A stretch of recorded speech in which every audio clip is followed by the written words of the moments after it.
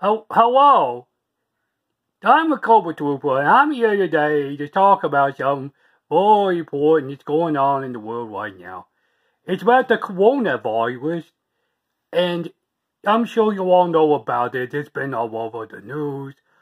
Doctors and other people of importance have been talking about how people should not try to get coronavirus because it could be very deadly.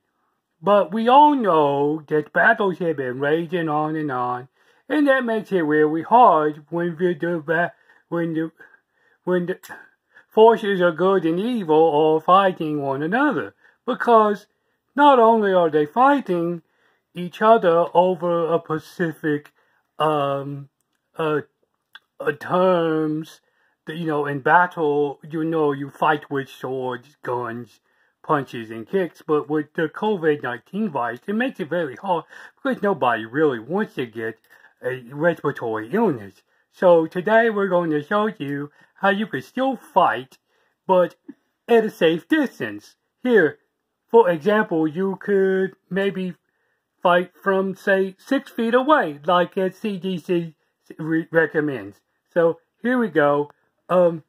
Let me see. This is a bad example of how the enemy is meeting together. You can see they're not a safe distance apart. They're really way too close. And if one of them coughs and that spittle gets in the other one's eye, he's very much certainly going to get a virus of some sort, and it's going to corrupt his lungs. So you could say this is really wrong, and they should separate each other. Over here, we also see the good guys. They're not also doing separation. They're also too close together, so one of them farts on one another, they could spread the virus. So you can see this is really bad. And we should try and maybe separate them. Now see, this is a safe distance between combatants. These all they fall apart like 60 feet. So here you see a great example of how you should really keep distance from one another, because social distancing is where you don't spread the disease. So here we go. So let's say they wanted to fight each other. So let's say this guy, Rain, here, wants to fight Sub-Zero. Well, see, he could just use his long-range attacks. See, that worked perfectly. He didn't have to use any feet or hand punchy things. He just shot a rain blast and knocked him over. See, but with G.I. Joes, it's hard because they don't have special abilities. So all they can do is say, ah! And scare the other one and knock him down.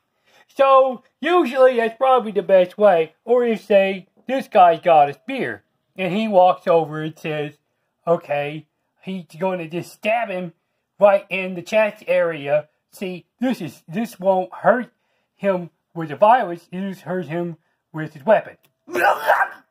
See, he's still dead, but he's not dead from coronavirus. He's dead because he got stabbed in the chest by this blade thingy. See, it's pretty sharp. Trust me, I cut my finger on it the other day because I used it, put some butter on the toast. Really bad idea, because I used it upside down. Anyway, we'll talk about that later. But see, as you can see, that's really what this video is about, is that, look, let's take it serious, people. We don't want nobody getting this illness. Come on, we want to get the country and the world back to normal, whatever that means. Because people should be fighting and killing one another. Okay, God bless you, and thank you for watching. Goodbye.